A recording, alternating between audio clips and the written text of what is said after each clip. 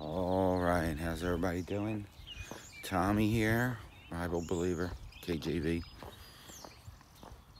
So now that we're getting closer to being letting loose somewhat, although I don't think we'll ever be free of the reign of the antichrist system is really starting to take hold. They're telling us now, you know, we can assemble, or if we can't assemble, how many people. They're telling the churches what they can do and can't do. Isn't that the way it's going to be? I mean, I've been talking about this for years, that eventually they're going to tell Christians that they can't assemble, and how many, or eventually they're going to get rid of Christianity. This is one of the ways they're going to do it. Is it any wonder in an election year where the economy is doing great and one side has a weak candidate and no chance, and that other side is a New World Order globalist side? Isn't it funny how when 98% of the people, 99% of the people recover from this thing, which is basically a strain, an aggressive strain of the flu, when it all comes out and done, there'll be more people that died in 2018 of the flu than died of this. Isn't it funny that they shut down everything and now they're putting this police state on us? I mean, are we getting ready for the New World Order? I mean, is this the beginning? I believe this is a foretaste of what's to come, you know, and they're getting us ready. You know, like I said, it's funny how, you know, the swine flu in 2020, in 2010, was an election year, and the progressive globalist New World Order, George Soros, and the United Nations liked that president. You know, they liked that president because he was with it, you know. He was keeping the America unemployed, basically. The economy sucked, and, you know, he was building mosques. He was giving money to other countries. He was entrenched in the globalist New World Order, and he's still flapping his big mouth today. So, what does that tell you? You know, in a year, in a 4 year, and Fauci, whatever his name is,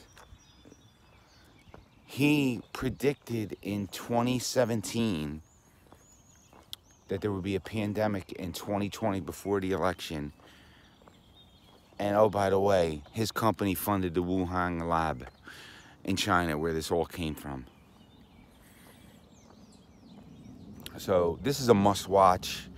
I know it's not ear-tickling, you know, videos that I make, but it's truth that I make.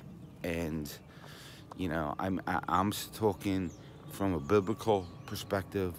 The New World Order, the Antichrist, spirit of Antichrist is definitely here now. The New World Order, globalist, I don't know. I don't think we're in the tribulation. I really believe this is a primer for, they're getting us ready. And I believe that. I believe that from when Obama was president. You know, look, folks. In 1990, Daddy Bush gave the New World Order speech. Okay, he gave the New World Order speech. 93 Waco, where a serial rapist president told a drunk lesbian attorney general, a sodomite attorney general, Janet Reno, to murder 100 Bible believers, burn them out, and they did. People who are in power now, Chuck Schumer was on the Waco committee rolling his eyes when survivors described kids screaming because of the fire. This is who's in power, don't you understand? Then you had 9/11, and this, I can't go too long with this video, but 9/11 was, you know, globalist. You don't think that was really, you know, what the government is telling you it was. Okay, if you want to believe that, but my eyes are wide open. And, you know, Benghazi, all the rest of it, Obama was handpicked. You know, these people in government, you know, AOC, the squad, all these people, they're morons.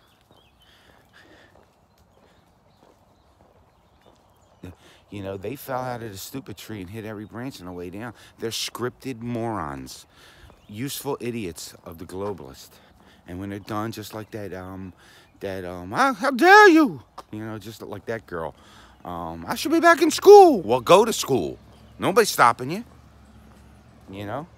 Oh, the carbon footprint, but she's on trains, planes, but that's okay.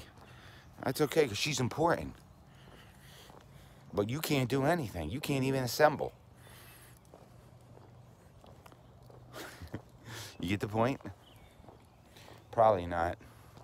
If you're watching this, you probably don't get it, but you need to get into the Bible, and the Bible is better than the news media. It is more accurate, and printed in 1611 will give you more information than your New World Order satanic news media can. So I hope this helps you. God bless. See you in the next video.